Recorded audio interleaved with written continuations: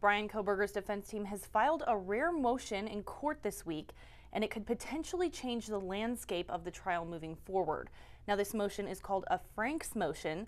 CBS 2's legal resource Ryan Black with Attorneys of Idaho told us about the motion. So a Frank's motion is when the defense claims that a police officer either lied or knowingly held key details from a judge in order to obtain a warrant.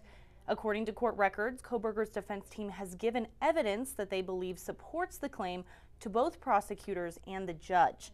Kohberger's defense have filed multiple motions citing specific pieces of evidence they want suppressed from the trial. Now, as a result of the Frank's motion, if allowed, those key pieces of evidence for the prosecution would be suppressed, including the arrest warrant itself.